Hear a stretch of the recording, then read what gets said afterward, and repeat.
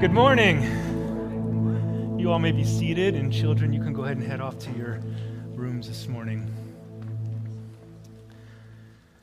My name is Jeremy Fritz, and as you may have noticed, our fearless and faithful leader, Pastor Bill, has been on a much-deserved rest from the pulpit. A couple weeks ago, our youth director, Brody, gave a powerful message on freedom, and last week, our pastoral resident had a beautiful sermon on praise. Next week, Lord willing, Bill will be back up here as we continue our summer through the Psalms. Before we get started, I just want to tell you all, my church family, how much I love and appreciate you. If you have known me for any amount of time, you know this to be true. And if we don't know each other yet, I look forward to meeting you. You are all very important to me, and I thank you for loving me and my family the way you do. It is a unique and a special thing to find a community of people that live out their convictions to love the Lord and each other in this way. So, well done, church. Well done. As you walked in this morning, I hope you felt that nice, cool summer breeze we get here in Phoenix. I have been a landscaper for almost 30 years. In July is when that punch in the gut turns into a knee to the face. The hot, dry June turns into a hot, muggy July with storms that tend to knock over trees and blow debris everywhere. Over the years, I've become a bit insensitive to people complaining about how hot it is as I watch them walk those 20 steps from their office to their car to their homes, all which have stellar air conditioning. But that is my critical heart sin issue, and I'm working on it with the Lord's help, of course. As I said earlier, I love you all, and I really don't want any of you to be uncomfortable, even if it is for just a few seconds. You know, we commiserate about the heat this time of year, but you can drive less than 6 hours in almost any direction and have your toes in the sand overlooking the ocean or be up in the mountains and hear the wind through the pine trees. Even in the desert, you see the beauty and wonder in God's creation. Next time you walk outside, put down your phones and just look and listen. The mountains, the trees, the birds, the wind, the clouds, they all speak to the glory of God. This morning we are going through all of Psalm 19.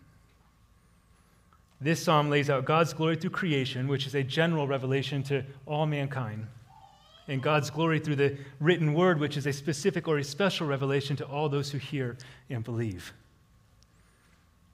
Psalm 19 is one of at least 73 of the Psalms written by King David, and C.S. Lewis refers to it as the greatest poem in the Psalter and one of the greatest lyrics in the world.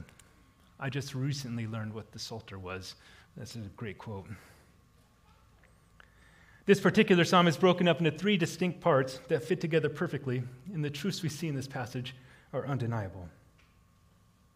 If you don't have a Bible, you can follow along in one of the black Bibles on page 426. Join me in prayer, please.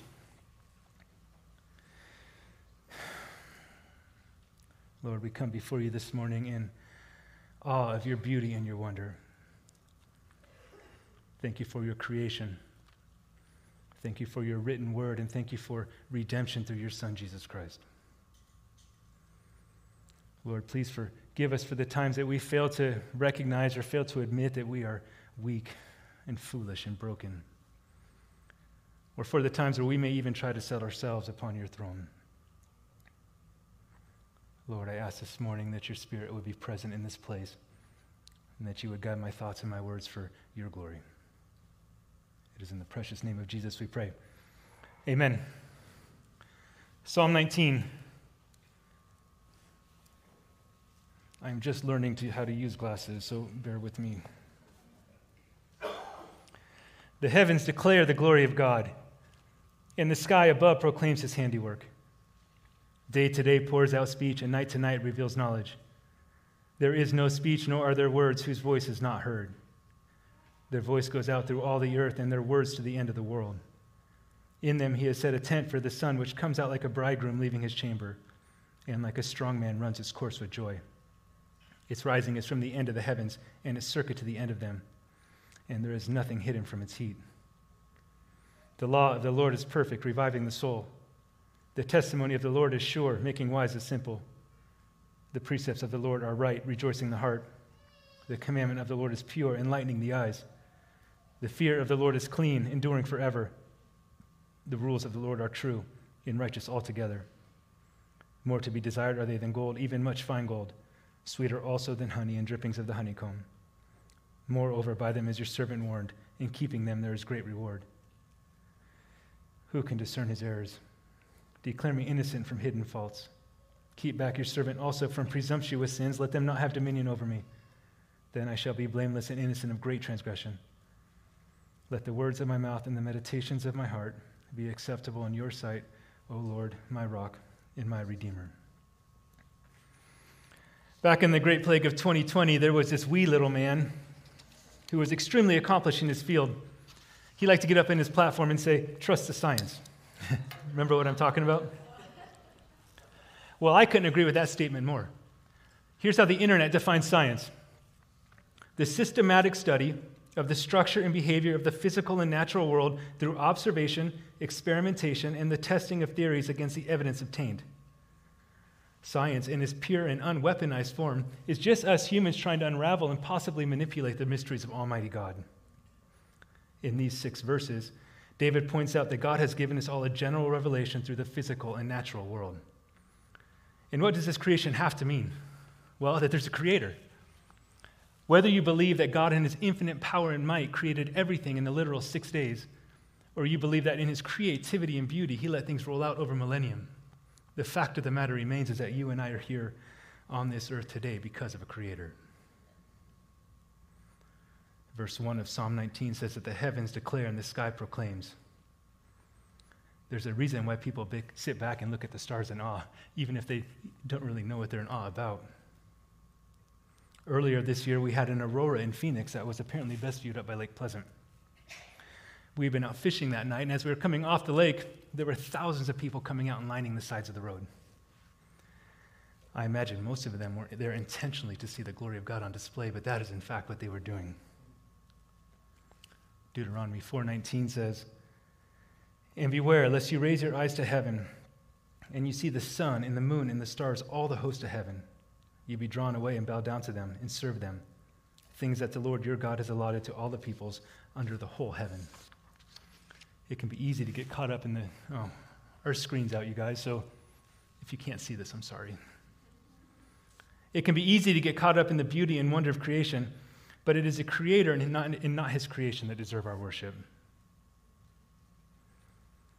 Psalm 14 starts out by saying, "A fool says in his heart, there is no God." Let's say you get the opportunity to climb to the top of a remote mountain, or maybe even jump a SpaceX flight to the moon at some point in the future. And when you get there, you find a painting on a rock. Your reaction would be, somebody must have made that, right? The average adult male alone has 36 trillion cells in his body, all working together in beautiful chaos. There are over 500 species of sharks swimming in our ocean, and only about a dozen of them want to eat you. This earth has 2,500 types of palm trees, 3,000 species of snakes, and about 10,000 species of birds, all which range from dull brown to bright as a rainbow. According to Scripture, you have to be a complete and utter fool to step back and say, "Yeah, I see how that could have just happened." Our reaction has to be, somebody must have made all this, right? And why so many different varieties and species? I believe it's to show the undeniable glory of God. He probably didn't have to create over 1 million species of insects to sustain this earth, but he did it anyway. Also, that we could sit back and proclaim that we have an awesome God. Verses 2 through the first part of 4 describe how the natural cycle of day and night speak of the one who created them, and that nothing is hidden from this knowledge. Before compasses were invented, ships would navigate by sun during the day and by stars at night. These things were so constant and predictable that people could count on them for how they lived life. We still plant and harvest according to the seasons, and though we may try and try and try, we can't slow the hands of time or add another minute to our lives. I can't say for certain, but I don't imagine that the cavemen were sitting back wondering if a monkey somehow came from a swamp amoeba. They more likely sat in awe and wonder of the glory of creation. Creation screams for a creator. I think as Christians, we sometimes feel that burden to convince people that God exists, but that isn't our role. Our puny little words can't even begin to compare to what the Lord has laid out through creation. The end of verse 4 through verse 6 talks about how the sun bursts out in the morning like a bridegroom leaving his chamber, or a strong man running his course with joy. When I first read this, I thought about how I get no joy in running. And if we're going to trust the science this morning, I'm pretty sure they've proven that running is bad for you by now. But thinking more about it, I pictured a marathon runner coming across that finish line or through the ribbon with hands high and a huge smile on his face. If you have ever trained properly for a race, there's excitement and your speed is consistent throughout until you've completed your course with joy. When I finally convinced Emily to marry me, I was so dang proud and excited to become her husband that nothing short of death was going to keep me from that altar. And these illustrations of a runner and a bridegroom don't really do the sun justice. People used to believe that the sun revolved around the earth, and it wasn't universally accepted until the 1500s that the earth indeed revolves around the sun. And now scientists believe that even the sun rotates around the center of our Milky Way galaxy once every 230 million years. You know what's great about making a prediction like that? You will not be here if it doesn't come to be. As humans, we've accomplished some pretty remarkable things. But even if we were able to go total scorched earth, the sun would still rise and set that next day. Only God can take the earth off its axis or make the stars fall from the sky. Creation is God's general revelation to all mankind, and it is undeniable. Romans 1:19 and 20 says, "For what can be known about God is plain to them, because God has shown it to them. For his invisible attributes, namely his eternal power and divine nature, have been clearly perceived ever since the creation of the world in the things that have been made, so they are without excuse." As far as not seeing a creator through creation, we are without excuse. Next, we see the shift from God's general revelation to God's specific or special revelation through the written word. Verses 7 through 11. The law of the Lord is perfect, reviving the soul. The testimony of the Lord is sure, making wise the simple. The precepts of the Lord are right, rejoicing the heart. The commandment of the Lord is pure, enlightening the eyes. The fear of the Lord is clean, enduring forever. The rules of the Lord are true and righteous altogether. More to be desired are they than gold, even much fine gold, sweeter also than honey and drippings of the honeycomb. Moreover, by them is your servant warned. In keeping them, there is great reward. In these 5 verses, we see 6 nouns that help paint a bigger picture of God's word. 6 adjectives that make this truth all the sweeter, and 6 benefits in applying these words. David uses 6 different illustrations here to pretty much say the same thing, or at least nail down the same point. 2 Timothy 3:16 and 17 reminds us that all Scripture is breathed out by God and profitable for teaching, for reproof, for correction, and for training in righteousness, that the man of God may be complete, equipped for every good work. Now, this section of Psalms was written long before those words of Paul, and is specifically referring to the Torah, which is the law of God as revealed to Moses in the first 5 books of the Bible. But God, in his infinite wisdom and grace towards us, has given us this whole book for our instruction. Verse 7 says that the law of the Lord is perfect.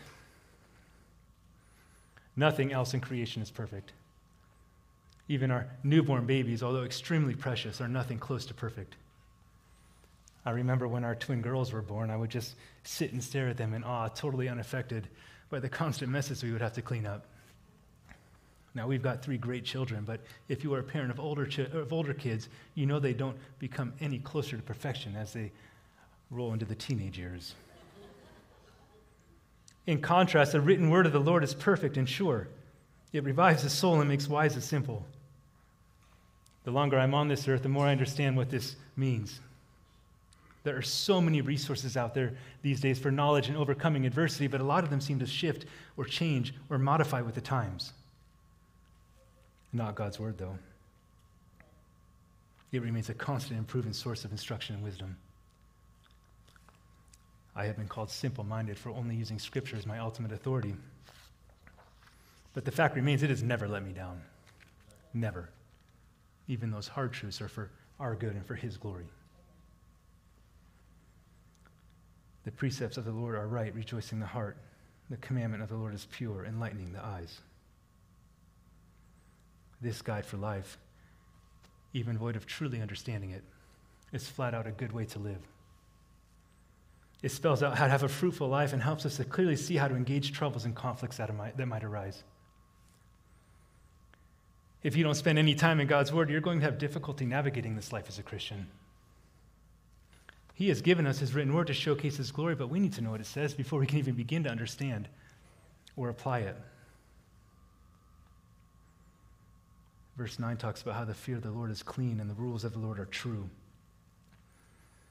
That word fear doesn't mean that you should be afraid, but rather have an awe and a reverence that puts you on your face in submission. The same God that put all of creation into motion loved us enough to give us direction through his word. Sometimes we can bristle at that word rules, but for the most part, rules are for protection and order. And in the case of God's rules, they are clean and true and perfect. So many things around us are temporal and fading. But we're reminded in verse 8 of Isaiah 40 that the grass withers, the flower fades, but the word of our God will stand forever. Verse 10. More to be desired are they than gold, even much fine gold.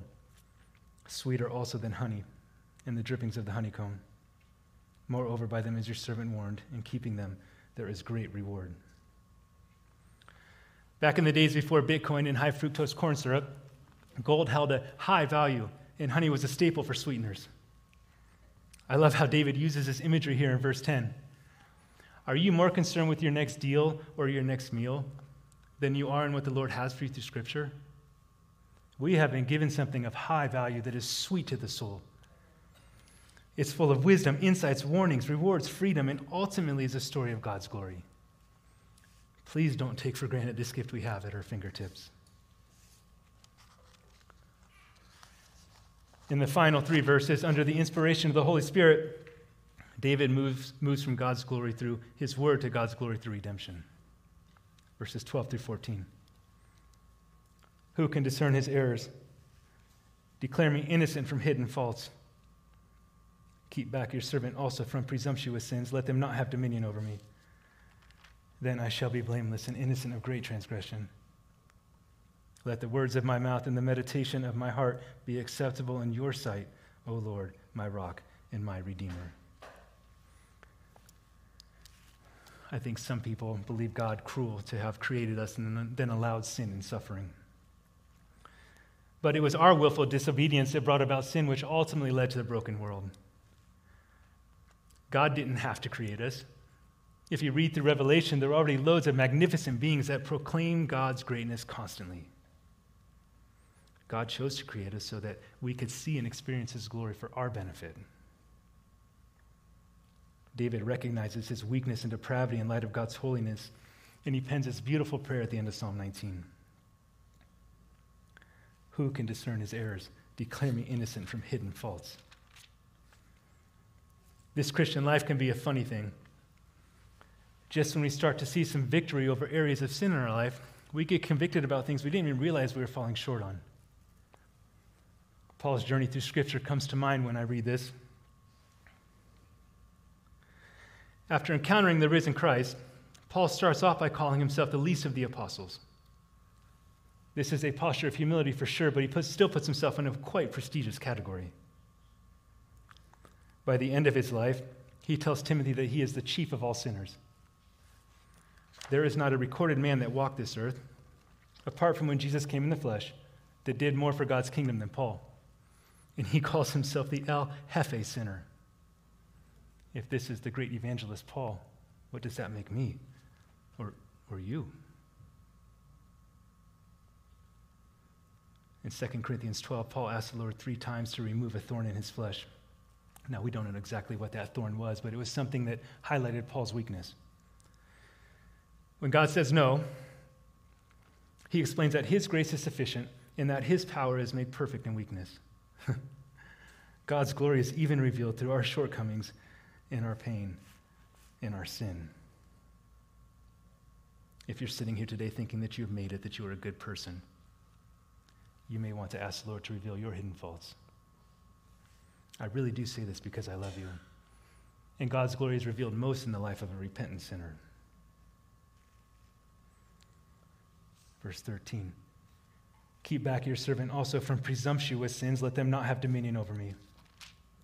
then I shall be blameless and innocent of great transgression.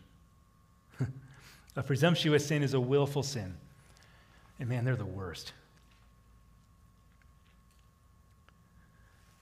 Anger, pride, lust, indulgence. Whatever it is you know is sin, but choose to do it anyway. Maybe you think you've earned it because you've been so good lately. Or maybe you just let the flesh make the decision instead of walking in the Spirit. We are all guilty of this at times, but to sin intentionally is to disregard and mock the glory of God. When we overcome these willful sins through the power of the Holy Spirit and self-control, we become innocent of great transgression. Prayer and accountability are the best tools for this. Constantly plead that the Lord would deliver you from these sins and confess to each other so you have eyes on you. Do not put yourself on an imaginary island where you are free to sin without consequence. Let your obedient lives display the glory of God to those around you. Then we come to the climax of this prayer. Let the words of my mouth and the meditations of my heart be acceptable in your sight, O Lord, my rock and my redeemer. So many times something has come out of my mouth and I thought, dang, that didn't please the Lord at all. James tells us that the tongue stains the whole body, and what is in our heart comes out of our mouths. And then this passage takes it even a step further. The words we say can wound those around us for sure, but our wicked thoughts are a direct affront to God and his glory. Who can even begin to have a glimmer of hope in this? The sobering truth is that none of us can within ourselves. But we are reminded in 1 Corinthians 15:57, but thanks be to God who gives us victory through Christ Jesus. This Christ Jesus is our good news, and where we find that hope. Colossians 3:5-6 says, put to death, therefore, what is earthly in you, sexual immorality, impurity, passion, evil desire, and all covetousness, which is idolatry. On account of these, the wrath of God is coming. The wrath of God is indeed coming. I know that doesn't elicit the warm and fuzzies, but we can't take the good part of God's truth without accepting the warnings. Whether it is tomorrow or thousands of years from now, God will call this world to account for its sin, wickedness, and blatant disregard for his glory. We are all guilty of breaking the law of God in one way or another, if not the whole thing. That is what is referred to as sin, or missing the mark. God's word is just as clear about the road to redemption as it is about his unwillingness to tolerate sin for eternity. The first 4 books of the New Testament, which are considered the Gospels, they clearly tell the story of how Almighty God sent his Son, Jesus Christ, to be born a man, to live a perfect life, to share the will of his Father with the inhabitants of earth, also that he could be sacrificed as a substitution for us. Romans 6:23 says, for the wages of sin is death, but the free gift of God is eternal life in Jesus Christ our Lord. Our responsibility is to receive that free gift, turn from our sins, and confess Jesus as Lord. Now, after Jesus was killed on our behalf, he was raised to life and set back in his rightful place. If you put your faith and trust in Jesus, he promises to send you the Helper, or the Holy Spirit, who will radically change your heart and let you experience victory over sin. John 14:26 says, but the Helper, the Holy Spirit, whom the Father will send in my name, he will teach you all things and bring to your remembrance all that I have said to you. This poem of David starts off describing God as creator and ends with the fact that he is our Redeemer. If you don't know much about David's life, I would encourage you to look into 1 and 2 Samuel to see the roller coaster ride that he went on. David did some really great things, and then he did some really terrible things. But at the end of it all, he was still called a man after God's own heart. David, in his failures and weakness, always acknowledged God as the ultimate king, and he repented when he was called to account for his sin. And God, although he allowed some pretty grievous consequences in David's life, was always gracious and merciful with him until his death. I don't know where you all sit in your walk with the Lord, but I hope you can take courage in the example of David's life. You are not too broken or too insignificant for the Lord to use in a powerful way, in a small context or maybe even in a massive context. There is so much victory and freedom in being a redeemed servant of the King.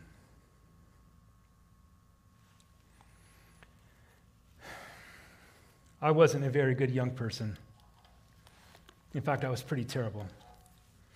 I won't bore you with the details, and I'm not going to give any more space in my life to that sin, but I spent lots of years in shame wishing I could go back and unhurt so many people.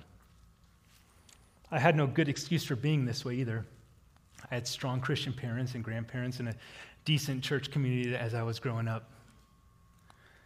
My grandpa was a founding elder of a little church up the road called Scottsdale Bible Church. I believe I have a picture of him breaking ground on the Shea campus. Must have been at least a couple of years ago. During my teenage years, he and my grandma were missionaries in Africa and Papua New Guinea, and by the time they got back stateside, most of my family had written me off as a lost cause, and rightfully so. But Grandpa was always so kind to me, and he tolerated my outbursts in a way that made them seem so foolish to me. He was a great example of the love of Christ, and I believe the Lord used him in a big way as he was coming after my heart. Fast forward several years through meeting my wife, getting plugged back into the church, and eagerly pursuing the Lord, I got the opportunity to sit with Grandpa right before he died, and I thanked him for not giving up on me. He simply said that God can redeem anybody. And I believe that sooner or later, Jeremy, he was going to get you as well. That funeral had a packed house. And Roy Fritz's life displayed the glory of God in a big way. Just like any of you in this room on the right side of redemption can glorify God in a big way with your lives. I would like to ask the worship team to join me as we close things out. Living in the same area I grew up in, we often run into people that I knew from school. More than a couple of times, I've been asked something along the lines of, what's different about you? Apart from the fact that I got old, I get to share the good news of my testimony that nobody can argue with, that I'm a completely different person, and that is only because Jesus Christ changed my heart. 2 Corinthians 5:17 says, therefore, if anyone is in Christ, he is a new creation. The old has passed away, behold, the new has come. Maybe you have a story similar to mine, or maybe you just always believed and followed the Lord. Either way, you are a walking miracle, and the world will benefit from your testimony. That is God's glory and redemption. Behold, the new has come. Maybe you haven't embraced this whole, I'm a sinner and I need Jesus thing yet. That's okay. Here's what I have to say to you. God can redeem anybody, and I believe sooner or later, he will get you as well. So until then, my friends, I will be praying for you, just like someone once was praying that same thing for me. Let's pray. Our Father, who art in heaven, hallowed be thy name. Thy kingdom come, thy will be done on earth as it is in heaven. Give us today our daily bread, and forgive us our sins as we forgive those who sin against us. And lead us not into temptation, but deliver us from evil. Lord, we thank you for creation, for your word, and for redemption through your Son, Jesus. Lord, let us never take these things for granted, and let us be found blameless and innocent of great transgression. God, if there's anyone here this morning who does not know you as their personal Lord and Savior, God, I pray that you would call them in a way that is undeniable.